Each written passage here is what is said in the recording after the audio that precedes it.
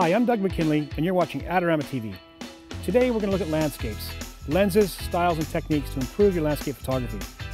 We're here at the wonderful Hever Castle in Kent, where Henry VIII's second wife, Anne Boleyn, grew up. Adorama TV presents Stay Focused with Doug McKinlay. So we're here at the castle and it's looking great. Hopefully we'll get some really good pictures while highlighting the 7 key components of what makes a good landscape picture. First up is depth of field. Great landscape pictures have great depth of field. Lens choice. Now, if you're using a wide-angle lens like this 24mm lens, everything from the near foreground to infinity should be sharp. Now, the best apertures are between f8 and f11. These should ensure a sharp image from near foreground to infinity. Now, there is a different way of measuring depth of field called hyperfocal distance, but we'll leave that to another time. Now, smaller apertures mean slower shutters. Therefore, a good tripod is essential. The next key component is the focal point. Without a focal point, your landscape pictures run the risk of turning into nothing but vast expanses of nothingness.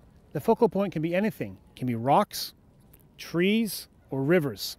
Anything to latch the eye on. Without this, your pictures will have no strength. Focal points lead the viewer into the picture. They give the images vitality.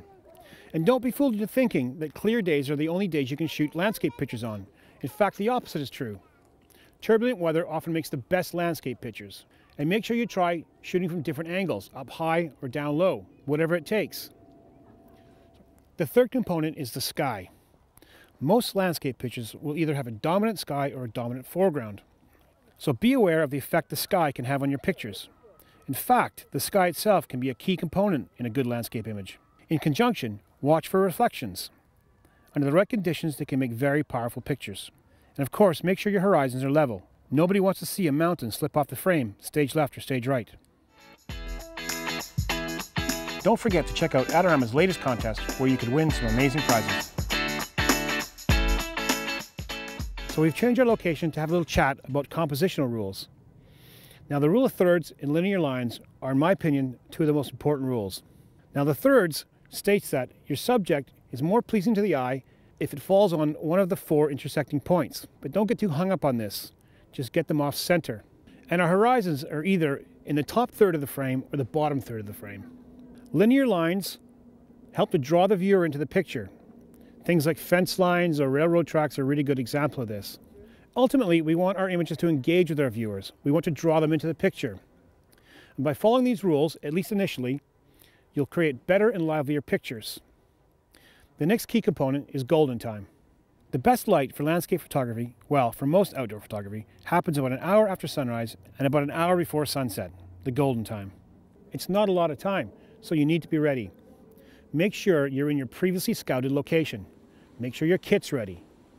Make sure you're wearing the right clothing. No one wants to scuttle home because they're cold.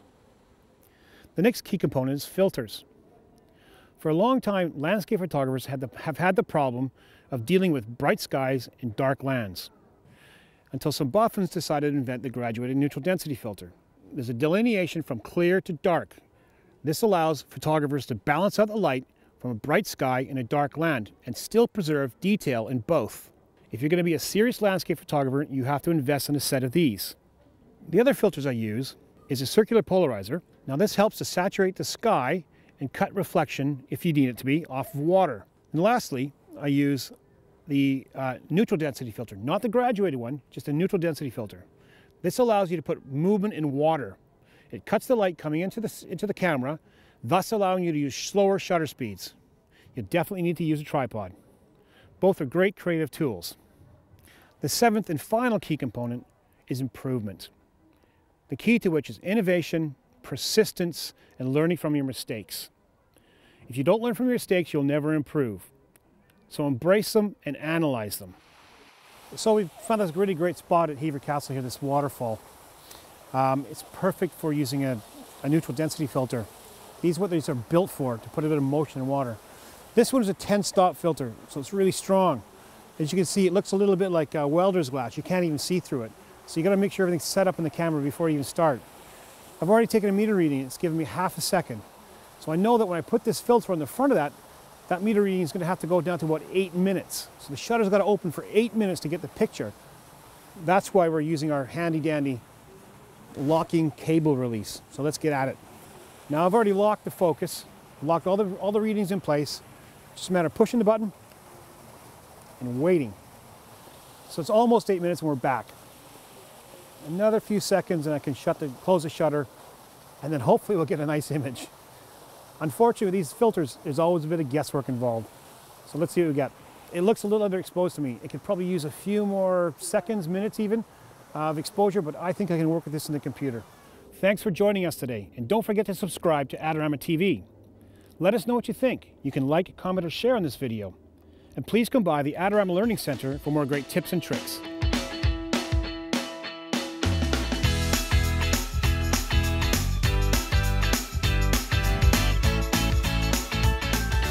Do you want great looking prints at low cost? Be sure to visit our easy-to-use online printing service.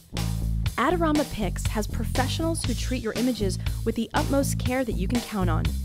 For a quick turnaround on photos, cards, or albums, use AdoramaPix.com.